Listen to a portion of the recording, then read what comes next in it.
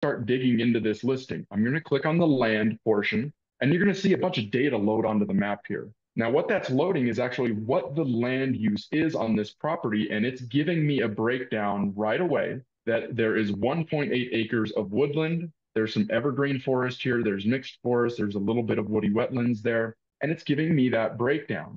I can go back and actually look at, well, actually, before I do that, I'm going to look at this other land data. It's going to give me some information about annual wind speeds, temperatures, slopes on the property. I'm going to jump back and I'm going to, again, my value indexes, I'm going to click on the solar energy portion. And let's say maybe I'm looking at this piece of property as, okay, this is great. I might be able to put a cabin on here, but is there any additional value here that maybe somebody doesn't know about? And that's what we're talking about here with the solar energy. This is giving me a very, very high, scoring a 96 on the potential solar energy. Now, if I zoom out on this, you saw a bunch of data load onto the map again. Now, this is a different data set, and it's all attributed to this specific parcel. So it's telling me how many acres I'm losing to dwellings, how much is in a tree canopy, and for all of these other what would be called exclusion zones, which would exclude certain acreage for this revenue potential. If I clicked on, if any of these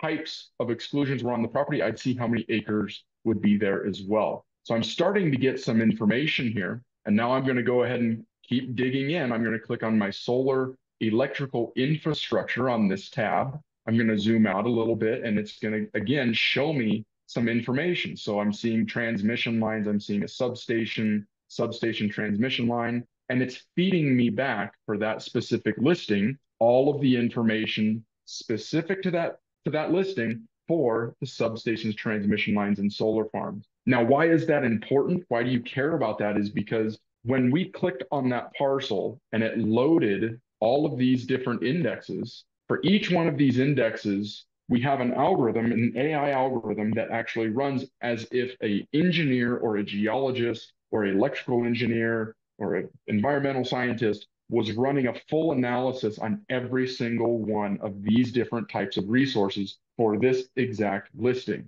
So the data that's here that's providing that 96, it's taking into account what is the price of the power going through those transmission lines, what is the interconnection, all of the things that I don't want to and really understand and don't really care about. I just want to know what is the relative value here. We've broken that down for all of these different resources. So let's just go through here and go through a couple more. For instance, go ahead and take a look at the mineral value here. And we can go ahead and say for oil and gas value, where are the nearby oil and gas wells? It's going to return those nearby oil and gas wells about 6 miles away from the nearest producing well, 3.8 miles away from the nearest abandoned well. It's going to feed back some, if there was production nearby, it's actually going to tell you what the production of those wells are on that property. So again, I'm digging through very quickly. I found a piece of property. It's available for purchase, and I'm starting to dig in on the value proposition on these different types of, on this specific listing.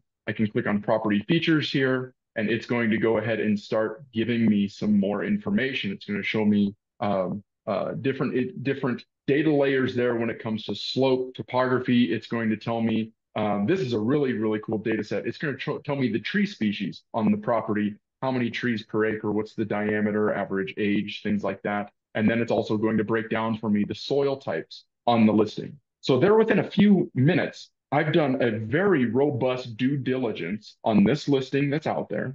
And I know I have a very strong understanding of what's actually being provided outside of the typical pictures, things like that. So I understand more about this property than most likely the listing agent, the seller, all of those different things. Again, I have my buying hat on right now.